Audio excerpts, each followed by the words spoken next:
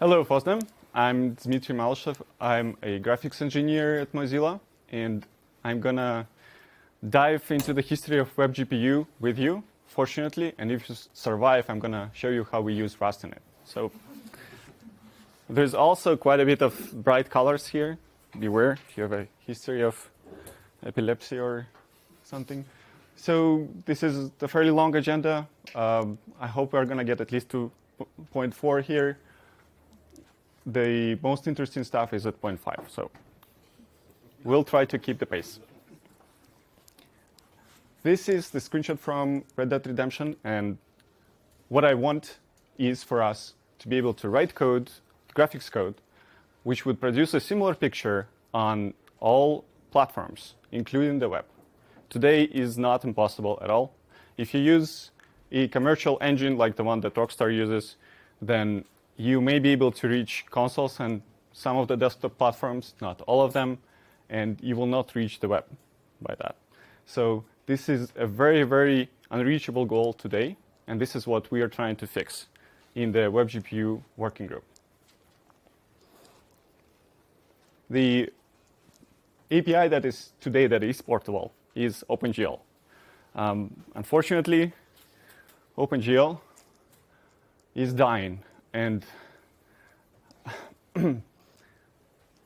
every vendor tries to implement their Vulkan drivers in such a way that OpenGL is just an afterthought, and nobody optimizes for OpenGL, and it has very many limitations that I try to express. The only good thing about OpenGL is that you can target the web with it today, with some limited subset of it.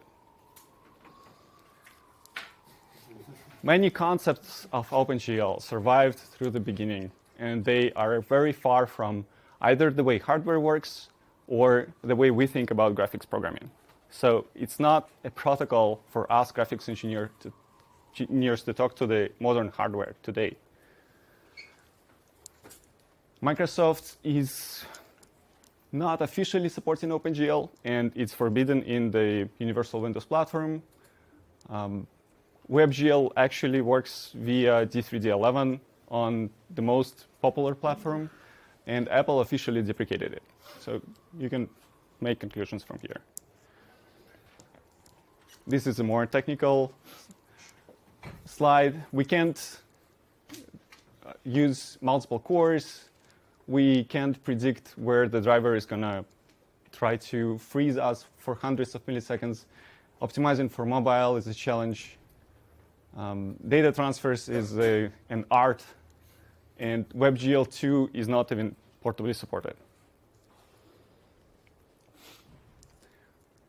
OpenGL evolved in such a way that allows you to skip it and do more on the GPU. And that path does not allow rich worlds like the one that I showed you in the beginning, where there is like thousands of small objects with different materials. This is just not acceptable. So the first question, has anyone heard the fact that Apple started WebGPU? Yes, 2 people. Great. This is not correct. It couldn't be farther from truth. The only thing that Apple started with WebGPU is the name which the group took from Apple. So this is how it started. 2016, Vancouver. We gathered around the browser vendors, Intel, a few more folks, and we didn't know what we were doing. We were trying to figure out, is there a way to design an API that wouldn't be as complex as Vulkan while still be portable and maybe target the web? Because WebGL is technically a Kronos project, and OpenGL and Vulkan are both Kronos projects. So this was in the Kronos meeting, and browser vendors came with their own proposals on what this is going to look like. We, Mozilla, brought something called WebMetal. It worked on top of Vulkan. Apple brought something that's worked very similarly like Metal, and they quickly implemented it in Safari Preview. Now all of that code that they prototyped is gone. Our code was implemented on top of Servo, and it's also gone. And Google brought something original that they called NXT, and there were some heated discussions on where do we go from there? The main conclusion was we couldn't work with Kronos because reasons. Those are something that we cannot explain. So Apple created a W3C group and invited pretty much the same people as have been working on that. So we moved to the group and started debating basic principles of how APIs should be designed. In 2017, we agreed on the binding model, which is critical for us because we didn't want to agree on the shading language, and having the binding model allows us to decide that later or never. I don't know. Maybe even next week. We'll see. So in 2018, we agreed on implicit barriers, which is important for setting the direction of how the API, how simple is this going to be to be used. Because Vulkan and D3D12 require you to explicitly transition your resources between states and synchronize between pipeline stages. In 2018, we started Rust project called WGPU, which implements WebGPU for native platforms. And in 2019, a year from there, we started integrating it into Gecko and use it as a basis for WebGPU implementation in Gecko. And Gecko is the engine for Firefox, in case you haven't seen that. The basic principle is we try to intersect the APIs and see which parts are portable, which parts can be executed on all of them. In the end, we converged to basically Metal with Vulkan binding model. But again, this was not coming from a single API. This was coming from outside and trying to find the sweet spot. You know the comic about the 15th standard? That was the main feedback we got from developers. Please don't do any more APIs. There's too many. Sorry, we did. And it is going to happen.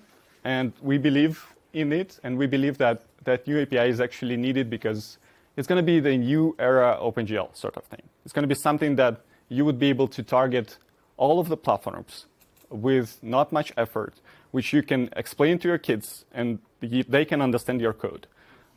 So today, as I said, only OpenGL is close to that, but it's dying. So that's what WebGPU is trying to be.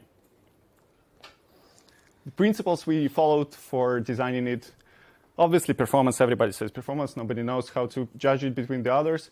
So security means that we validate all the inputs. We don't allow anything to come to the driver that the driver doesn't know what to do with. So in case of Vulkan validation, we require the workloads to reach the driver with 0 validation warnings or errors. It also means that we need to sanitize the shader, out-of-bound access, and lots of things, which may potentially make your programs slower, but we're trying our best to reduce this overhead to the minimum. And portability is the most tricky part. At least it took me a while, maybe a few years, to understand what this means. So this means that programs are not only compiled on all platforms, they behave similarly. Like if you have a use case and API tells you that there is an optimization for your use case, then you can expect that it's not going to be slower on some platform because of that optimization. So this is not the case for any other APIs. Any other APIs require you to discover the features on the platform you're running on and use those features. So we expose features in such a way that if it matches your use case and you use it, we can guarantee that it's going to be not slower or likely faster. And obviously, we want it to be usable, as I said. We want it to be a teachable API. We want people to understand what they write. These are early native benchmarks of the Aquarium demo. Many people may have seen it in WebGL world, done by Intel. Not very convincing, but it's basically 10 to 30%. It's very early. Benchmarking is one of the areas where we are still lacking, and we're going to catch up to that. So the other numbers Apple gave us are more convincing, but I don't know if we can seriously take them. You can see like sometimes performance on number of triangles.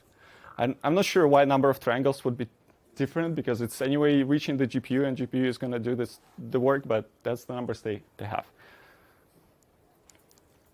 Now we're going to go through a example of a Rust program written against WGPU-RS, explaining what this means and how it works. So this is initialization, which means we create an adapter and we create a device. An adapter represents sort of a physical instance of your hardware, you can say, and the device is a logical instance that you work with that owns all the resources. So we can say we want no power preference and we want any kind of backend, which the backend can be D3, D12, Vulkan, or Metal. And we request the device with some features and we get the device. These operations are, in the API, they are asynchronous. In our wrapper so far, they're asynchronous. We're going to change that. Now, the swap chain initialization is completely separate from the device. This is, for any of you who only know OpenGL, can be weird because you don't have to have a swap chain. You can do compute-only workloads without even caring about presenting anything. So this is optional. If you need to present something, you create your swap chain based on the surface that you get from the window. We create the data, and the important bit here, for buffer creation, we specify what this buffer is going to use to, in which case the vertex means it's going to be used as a vertex attributes buffer. And this is a descriptor of the vertex data that we're going to use later on. Note that the descriptor is separated from the actual data. In OpenGL, where you provide those layouts, you provide the pointer to the data, which doesn't make sense for the hardware.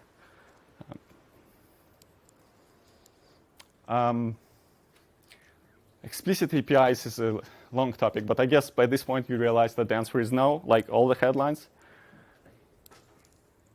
This is an example in Vulkan. In order to create an image, you have to go through 4 steps or 5. You figure out what the requirements are, you create logical image, you find your memory pools, allocate memory, and then bind them to image. So there's a lot of going on, and this is not something simple. People make mistakes all the time in that. And in WebGPU, it's just one command. Of course, by hiding this, we introduce some level of uncertainty. Maybe you will not have enough memory, and we will have to allocate more. This is the balance that we reached so far. And this is a highly subjective scale that will allow you to reason about what WebGPU is and why we're doing this. The most performant versus the ease of use API is Vulkan. It's close to the hardware. It's not exactly hardware. And OpenGL is sort of neither. It's easy, but it's not performant. Metal is pretty good. It's both. And I can talk more about Metal after the talk. And WebGPU is sort of trying to get the best of the world here. So we're separating data from the layout of the data. And this is the bind groups. Bind groups is a sort of descriptor set in Vulkan, or a range of descriptors in D3, D12, which has a number of resources that you bind at once. That's why it bound as a group. And we create a bind group by providing the exact buffer that we just created. And this is the explanation of why we need the bind groups. The shaders communicate with bind groups at the bottom. They get input from the vertex buffers at the left, and they render to render targets at the top. Now we're going to talk about pipelines. Why do we need pipelines, if you ask, if you used OpenGL only? Historically, the graphics hardware was just having fixed function pipeline. It knew how to shade simply some triangles. And then some of the stages became more programmable. Then they became even more programmable. And then they became united into compute stages. And then more and more fixed function stages that were left. Internally, the driver started to convert to code and link to the whole shader stages that they have. So when you switch your blend mode in OpenGL, this is not a simple switch. The driver will need to internally rebuild your complete program, reallocate registers, and do crazy amount of work just to let your next throw call to pass. So the pipeline is a concept that gets the shader with all the dependent structures that it needs to work with, and forces you to declare them in advance. So when you create the pipeline, you expect it to be slow, and you have to specify what your vertex buffer layout is, but not the data. What your render target format is, but not the data. And again, what your bind group layouts is. Finally, the vertex buffer thing is something that we consider to not have. Try to imagine yourself programming a model without vertex buffers. Maybe you will have to. I don't know. The problem is that it's very difficult to make them secure. Out-of-bound access is not covered by out-of-bound extensions for vertex buffers, and it's complex. So we're still trying to figure this out. We will try to keep them. This is how we create pipeline. As I said, we have to specify all of the state that your shader depends on, which is your render target information, vertex buffer information, your shaders, and pipeline layout, which includes all the resources that your shader sees based on the stages. So you declare all of that at once. Again, this is Rust code. It uses enums. It uses references. For me, it's pretty readable to work with. Now we have rendering has render passes, which means that you don't just bind a target and draw. Render passes are needed because mobile devices where there is fast memory and they don't want to work with the whole screen at once, loading pixels into this fast-on-chip memory is heavy, it's slow, processing them is cheaper, and so typically it would go tile by tile, and it would load all the pixels that you have in the target. It would run your shaders on it, and then it would store them back into the tile. Loading and storing is memory-intensive operation that is very slow, and therefore you can control it. You can say, don't load anything for me, don't store anything for me, just clear it to this color, which means you're saving a lot of memory bandwidth. This is a thing that is acknowledged by all of the native APIs today. It was from the beginning in both Vulkan and Metal, and lately it got added to D3.12. The latest version also has render passes. And you can see here how we are creating a render pass, and we're specifying the load operation to be clear, which means we don't want to be loaded, we just want the clear. We specify the clear color. Inside the render pass, we do all the rendering, and we set all the state, which is the pipeline, the bind group, index vertex buffers, and issuing the draw call. The beauty of this setup is that by the time we call draw indexed, all the state that it depends on is already set. Draw index is blazingly fast. There is nothing that's going on at the draw index other than maybe some vertex buffer validation that I mentioned. And you are supposed to be able to issue thousands, tens of thousands of draw calls in big, fat render passes. This is the goal that would allow us to produce those, shiny pictures. See that multi-threading is something that all of the new APIs support. In this example, there is 3 threads involved. On the first thread, we recorded this big render pass that we just talked about. On the second thread, we record some compute work, and at this stage where we compute it, we don't know when exactly it's going to be executed. We just tell it what to do. But then we send it to the thread that owns the queue, and we say submit first and then second. This is where the order is set up. So all of these can be on separate threads. This is especially important on mobile devices where we have lots of threads, but maybe not so powerful threads. This is how it's done in code. You create an encoder. The encoder can then have some compute or render passes. You finish encoder, you get the command buffer, which you can send to the queue or just provide to the queue directly. And submission is getting an array of them.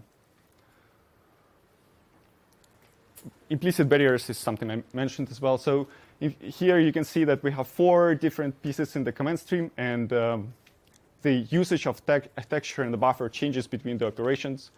Some of the usages can be combined. These are read-only usages, like in D3.12. Mutable usages cannot be combined. If you try to combine them within a render pass, which is the synchronization scope for us, we will trigger an error, and you will not have what you need. WSL, is that our shading language? I mentioned that we haven't figured out yet. No, it's not. It's just a proposal from Apple. Mostly, we're discussing whether we can accept it or not. We don't have shading language, as I mentioned. We don't support multiple queues, which would be important for async compute, which you kind of can do already, but multiple queues make it nicer. And our data transfers between CPU and GPU are not optimal yet. It's hard to figure those out in terms of the security, not allowing CPU and GPU to race to change and inspect the data, because this racing introduces non-portable behavior, potentially unsecure behavior. This is the main question. You think it's only for the web? Who thinks it's only for the web? Nobody. Great, because that's the main point of confusion I've seen. Every person that has heard of WebGPU says, oh, it's another web thing, I'm not going to touch it. OK, so the working group is designing it for the web. But what we realized, as in Mozilla and Google at least, is that it's a very good API for native platforms as well. As I mentioned, the new kind of OpenGL thing. So we are working on shared headers, the C headers, that you will be able to link to so that you can use interchangeably either our implementation or Google's implementation on native platforms. In fact, people have already shipped applications on App Store using our implementation on native only without any web stuff. So, oh, this is supposed to be demo time. Oh. That's going to be fun. OK. OK, over here. So this is generating meat maps where I will explain why it's complex later. This is some two shadows. You can see some validation errors, which were discovered to be validation layer bugs, which is fun. And this is, I wonder if it's, oh, it's loaded on my machine. Great. How do I show it to you? Yep. Yep. Oh, great. It didn't go well. OK. So this is like 10,000 objects with some ray tracing and a lot of other good stuff and physics. And it's all running on Vulkan on my machine. It's equally well running on D312 and Metal. All right. Now back.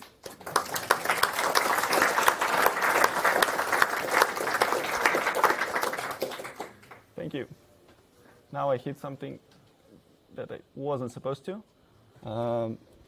If you don't know what GFX is, I encourage you to rewind back time 2 years before, where on this track, me and Marcos from GFX Aaron's team were describing what this is on a very similar slide. So one problem that we had with GFX that is solved here is that if your rendering depends on the backend, and we use generics for the backend, then it becomes contagious. And you have to have all of your game depending on the backend type, which is very inconvenient. And you can switch backends at runtime if you want to. What we came up with is a macro. So there is a C function, and we exposed the C API that gets the ID, figures out what the backend it needs, and just checks the backend in a match and calls the appropriate generic function device create buffer here. So this is what we use internally. This is just a means. For your perspective, nothing is generic. You just work with WebGPU. You don't even know what backend it is until you ask. So it will choose one that works best for you automatically. This is what ID looks like. You can see the last 3 bits is the backend. In the middle, there is epoch, so that we can reuse indices in case your resources perish and we need to recreate them. And those tables of actual data that we have, they are backend specific. So we have a table of buffers for Vulkan, table of buffers for Metal, and so forth. Usage tracker helps us to figure out how resources transition from one usage to another. In this scheme we came up with is that each tracker knows about correspondence to indices to states, and the state is, again, a map of sub-resources to usage. And why do we need sub-resources? Sub-resource, a texture can have many MIPMAP levels. Each MIPMAP level can have many layers. Each of those can have its own states. If we go deeper, depth and stencil in some variations of APIs can also have different states. That's like a third dimension. And this sounds trivial, but it's fairly complex to implement. At least Google hasn't yet, and we have. And that's why I mentioned that MIPMAP generation is sort of hard, because you change the usage on one MIPMAP does not equal to the usage of another MIPMAP when you generate it. So this is how we define the scopes. The errors I inserted is where we try to insert synchronization in the command stream. And the interesting bit here is that render pass is a whole scope, copy operation is a single scope, but compute pass is not a whole scope. And that matches behavior by default in Metal. And it's really tricky, because we are trying to minimize the risk of races. And what we do, we synchronize between these patches if there is the same resource used as a storage, for example. And you can use resources for different usages within a pass. But you can argue that within a single dispatch call, there may be multiple races on the GPU. And we don't protect you from that. So there's always this scale of where to draw the line. And in this particular case, we decided to draw it between dispatches. We may introduce an option to have compute pass as a single scope. It's not a big deal for us, but it affects you. So that's how it looks today. And when we patch between those scopes, we know where each scope expects the usage to be, and that's the expected value. And we patch between those. So the bind group and render pass usages are all combined. They can be mutated inside. And the command buffer and device usages are transitioned one from another. So this is a different logic. And what we were trying very hard to express is using the Rust type system, right? This is different logic. Why don't you use generics, you ask? So we had 3 attempts to implement it using generics. And you can get it to work, but it's not looking pretty at all. So what we ended up doing, this slide should not be here. I think I explained it before about MIPMAPs. So what we end up with is just runtime thing. As you can see, the initial state is an option, which means if you want to transition it to a different one, we remember what the initial state was. And you may wonder why it's so simple. What are you showing me here? Right? As I mentioned, there was multiple tries to use Rust type system. They ended up being very complex, hardly maintainable code. So this solution is super simple. It's straightforward. Everybody can see what it's doing. It's more generic. It's an example of how solving a more generic problem gives you a simpler solution. And I think it's a good example of that. We track resources for the user. So user has one link to a resource, device has one link to a resource, and then everything else like commands and bind groups have different links. Once those other links, including the user one, go away, and device is the sole owner of the resource, we figure out what was the last submission the resource was used. And we associate it with the submission. Then periodically we check the submission to see, is it done yet? And if it's done, then that's the time where we actually release the resource and try to recycle its memory. This is all done automatically for you. This is the structure of WGPU. Many ways here. I'm trying to explain the main ones. So the one that we have now is the only one going from WGPU RS, which is our Rust wrapper, to the native, which is a C implementation or C API implementation that goes into core, which goes into JFX. What we will have is that WGPU RS will call WebSys and will allow you to target the web directly without going through mscripten or anything. Alternatively, you can use mscripten to target the web, or you can use the shared path between WebGPU native and Dawn because they share the same C headers. And you can run on top of Google's implementation. Enums are beautiful. I think everybody understands that, and they work very well for us.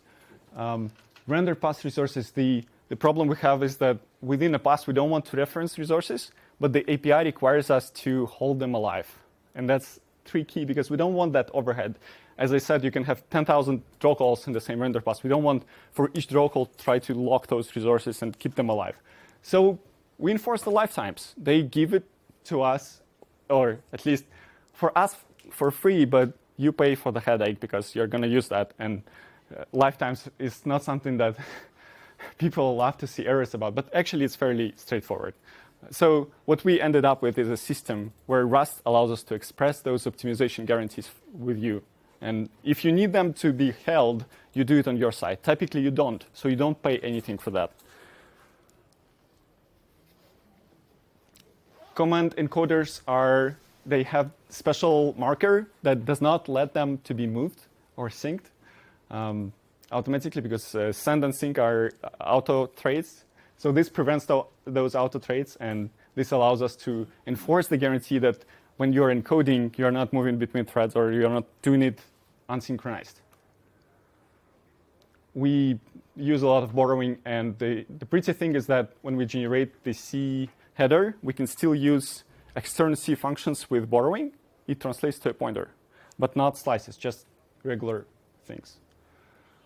This is one of the most complex bits we have. So as I mentioned, our low-level structures are placed in arrays, and we lock those arrays in order to access them. And you can imagine a case where the locks go in the wrong order. That did happen. So we ended up with type-level lock order protection, which is here the token I try to highlight, including the one that failed to highlight. These are all different types, as in they depend on a different generic, and that generic changes. It shows the code what is accessible to lock. So if you're trying to lock something weird, your code will not compile. If your code compiles, it doesn't have phrase conditions and deadlocks. We use parking lot, which was mentioned already. Great stuff. Various arrays, cbindgen that I mentioned. For examples, we use winit. And of course, we based on GFX and a bit of Rendy, just the descriptor and memory stuff of Rendy. As I mentioned, you can have external C function with a borrowed pointer, but you can have slices. And that's very annoying. We have a lot of slices. And always converting between slices and pointers is not pretty. So I would love that to be better. And the one lesson that I want to tell you as like Rust community is that we concluded that generics are not always good. Maybe it's obvious for you. We used a ton of generics in GFX, and on WebGPU, we're trying to minimize that. Generics slow down the compilation time, and they limit the user quite a bit. They make it difficult to work with the code. So we're trying to do less of them. So I mentioned we are going to target WebSys directly. That's one of the things. Error handling is bare bones. We have asserts somewhere results, but all of that is going to be replaced by the proper error model in the API, which is the internal nullability, which means if you're trying to do something illegal to an object, like you created a buffer with the wrong descriptor, then it may be internally invalid. You can ask it whether it's valid or not, but you might as well just continue your recording and pretend that it's valid, only to discover it later. And the reason it's done is because we can't give it to you synchronously, and we can't let you block. So we kind of let you go, and then when you're ready, you're going to check whether your workload is valid or not. On our side, we are not going to do any invalid work, of course. If we see during command buffer encoding that you used invalid buffer, your whole command buffer becomes invalid. We very much would like to target OpenGL as well. It's technically a target for us, but it's rough. We don't recommend people to use it. We don't even expose it via the Rust wrapper yet. So more work coming. There is a Summer of Code project that is related to that. So maybe in half a year, the situation is going to be better. Ideally, we would target WebGL 2.0 by WebGPU, which is going to be fun as well. These are some links of the projects. At the top, there is a spec repo. I'm one of the editors for the spec. And there is a WebGPU headers at the bottom, and there is our previous talk about JFX at the bottom. So now we have time. We're going to talk about browsers. This is how Gecko is structured today. You can see it in nightly. We have a small crate which is called WGPU Remote, which allows you to record passes and create IDs and allow the content process to manage IDs and passes and the GPU process to actually execute them. So this is a fairly simple structure, but the point is WebGPU is used across multiple processes. This is an example of how it's done. So the client creates an ID. It sends it to both JavaScript and the server. And the server will only afterwards actually create the buffer. Render pass recording, as I mentioned, is completely on the client side. So while you create your render pass, it's super lightweight. It doesn't take anything. We use PeakPoke serialization library. I know everybody uses Serde, so PeakPoke is a kind of dark horse alternative. It's not recommended to be used. It's only used by WebRender today and WebGPU. We'll try to make it more accessible. It's just slightly faster. And then when render pass is done, we send the whole thing via shared memory to GPU process, which actually executes commands. There is a lot going on here that you don't see. Imagine that the barrier between processes involves a code generation change in C++. The barrier between JavaScript involves a code generation phase in JavaScript bindings. And between each of those, there is a C to Rust boundary. So we cross like 4 different boundaries across the stack. It's fairly annoying, and we're trying to get it better. This is subjective measure of completeness between browsers. Chromium is fairly good. They have a large team, and they have a lot of API surface implemented. We just got the compute working. You can get the nightly, go to the prefs, enable WebGPU, and run the compute example that Chrome does. We will work on presentation and rendering next. And Servo is also catching up. For Servo, catching up is fairly simple because it's pure Rust. You don't have as many barriers that I mentioned. But it's using the same infrastructure. It's using WGPU. And I'd like to thank some people, my JFX team, WGPU community, Josh especially, and Karentin from Google for helping out on the spec and with the slides. So that's it. I think we even finished early.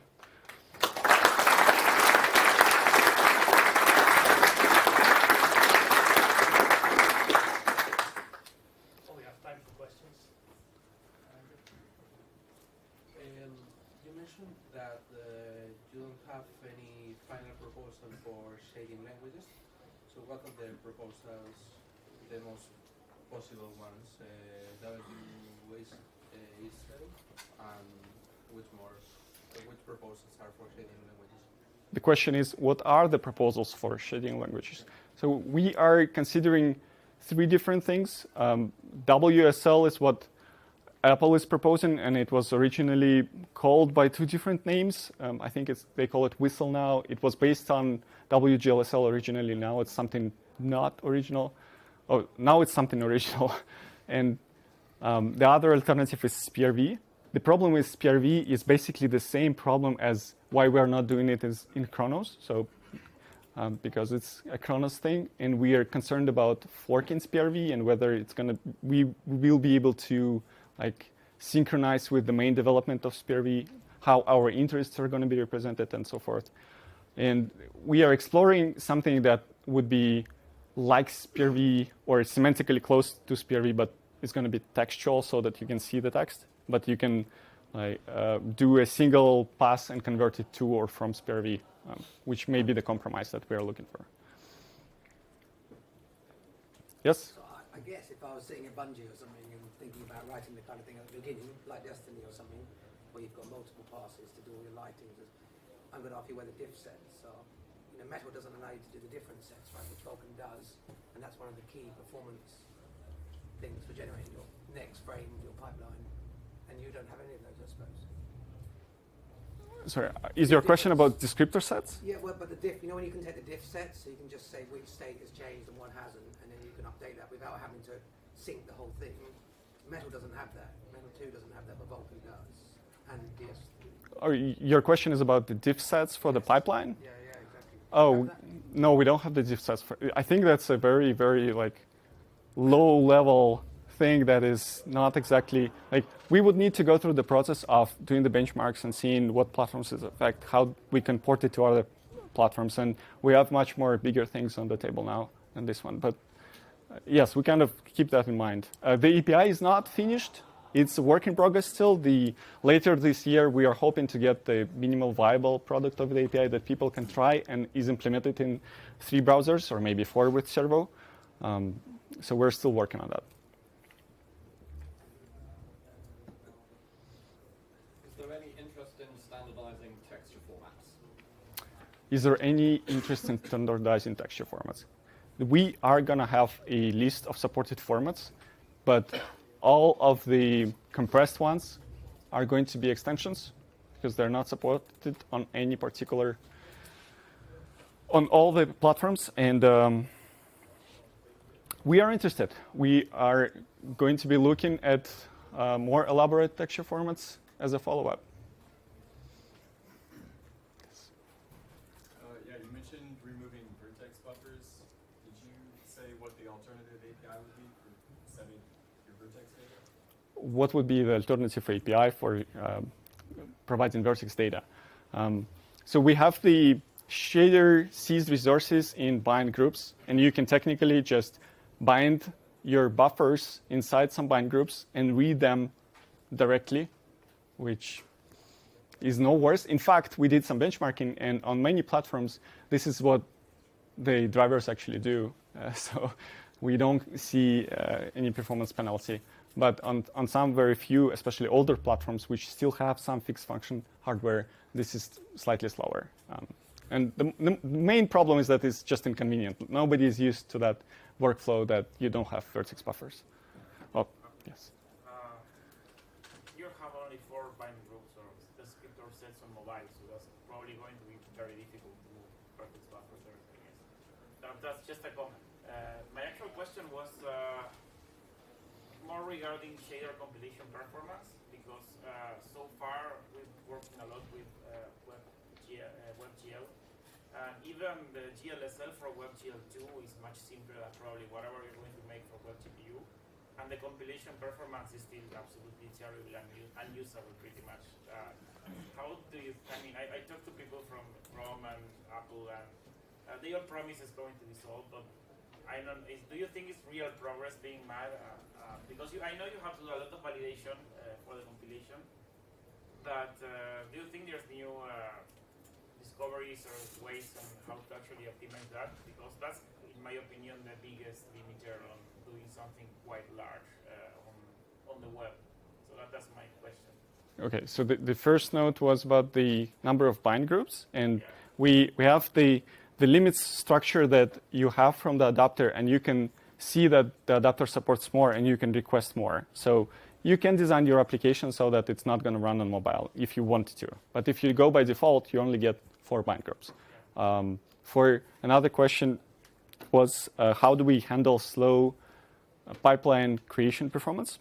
Because of the shader building and because of the fact that we need to transform the shaders to do bounce checking and a lot of other safety transformations.